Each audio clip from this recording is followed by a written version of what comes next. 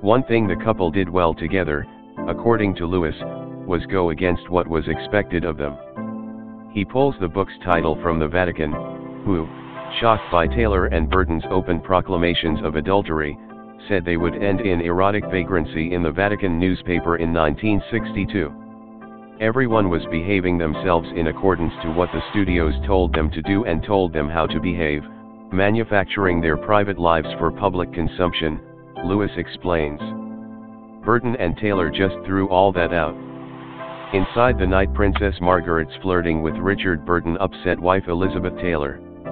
When it came time for films like the 1966 Mike Nichols-directed Who's Afraid of Virginia Woolf, which starred both Burton and Taylor, as well as George Segal and Sandy Dennis, the couple largely excelled as a unit, Lewis says. I think they did learn from each other, and maybe detract from each other a bit, and added a bit to each other, he says of their performance as husband and wife George and Martha. They're in real harmony as artists, it's like their marriage there we're watching in the film, but sort of in a stylized way. It's turned into art.